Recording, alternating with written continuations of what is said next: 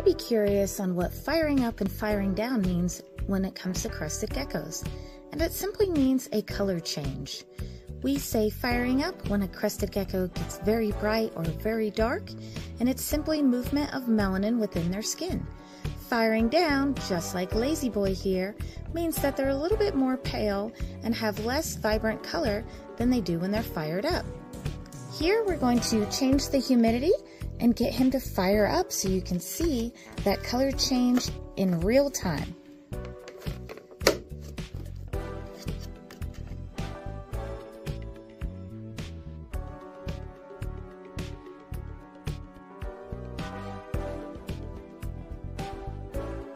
He is all fired up now. The melanin has moved to the surface of his skin, giving him a darker, richer look.